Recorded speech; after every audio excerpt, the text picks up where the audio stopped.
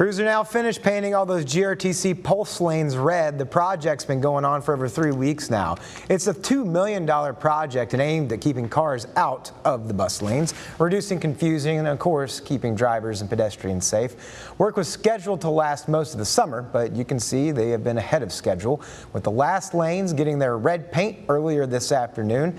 The last step in the project will be adding bus-only symbols to the pavement. Officials say that could be done by the end of the week.